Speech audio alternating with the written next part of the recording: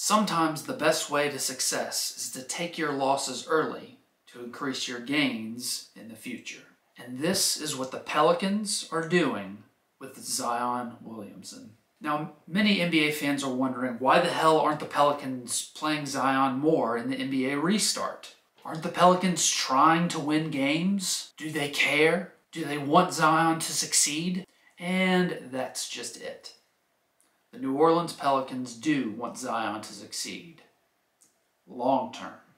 Because they know that Zion is a very unusual athlete with a very unusual body that they are trying to fix so he can sustain a long-term career.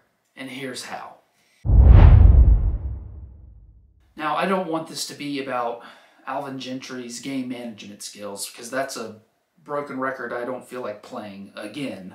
But for the moment, let me defend Zion's health for what exactly is wrong with him. About a year ago, I watched a YouTube channel from a MD named Brian Suterer. Hopefully I'm saying his name right. And I'll leave a link below. When Zion was young, he grew too quickly, but at the same time didn't grow fast enough. When Zion was a freshman in high school, he was listed at 6'3", 175 pounds.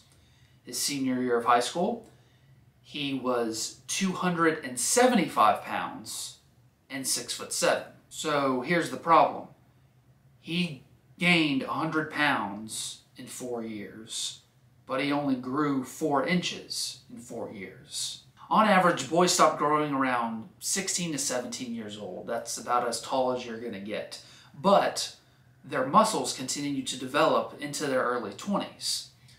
Well, the problem with Zion is that his muscles developed quicker than normal, but his tendons and his joints didn't catch up, supporting those muscles. The video showed examples of Zion walking, and that his knees basically bend inward when he walks, or collapse in on him, and he sways side to side and waddles like a duck because of hip issues. So basically his tendons in his knees and his hips and his connective tissue hasn't really caught up with the rest of his body.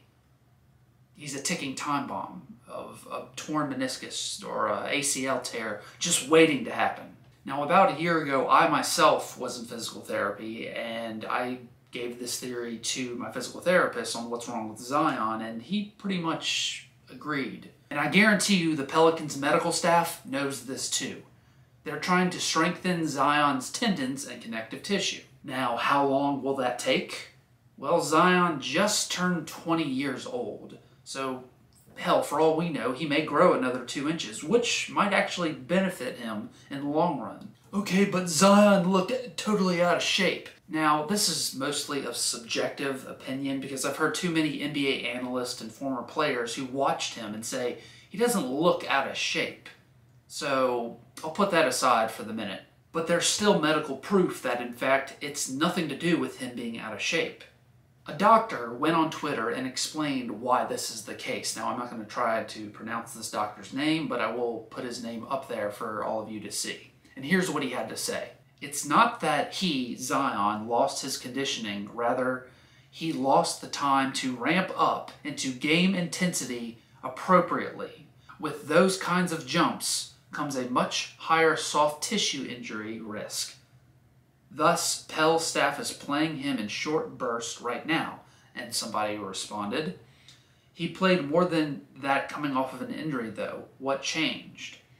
The difference is he missed critical ramp-up time while he was gone from the bubble. When coming back from injury, they worked very gradually to that point. If you skip steps during that process, your injury risk goes way up. So again, we see it's all about his tendons, not about his conditioning or his strength or his age. The popular thing to do right now is to say, well, he's 20 years old. When I was 20 years old, I would play basketball at the YMCA with my buddies for 4 straight hours. Really? You're going to use the false equivalency of you at 15, 20 years old playing rec basketball at the YMCA with your friends. So some of the most reasonable and respected sports media people are using this excuse. which is asinine. And look, in their defense, I get that reaction. And I do. You've been cooped up inside your house for 5 straight months with no sports to watch, and now you finally get a chance to watch sports, but the second it happens, it's a half-assed product from what you were promised. I felt that same thing too. Why doesn't he just play? Why are they being a helicopter parent? But that frustration is not an excuse for you to ignore the facts and come up with your own logic on why you're right and NBA medical experts that work for a billion-dollar franchise are wrong. Because even though it's cliche, sometimes slow and steady wins the race.